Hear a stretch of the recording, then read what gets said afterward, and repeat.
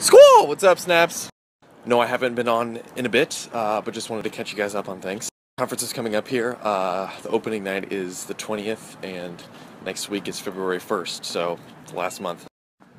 So it's always hard finding work-life balance, and that's something that I've definitely been struggling with a lot. Well, not so much struggling, just in terms of figuring it out. I've been in the office every single weekend.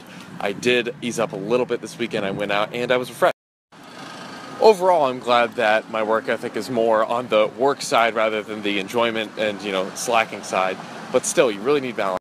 So I'm just going to ride this out until the conference is over. And after that, I'm going to completely redo my entire work-life balance. But for now, it's just kind of chugging away.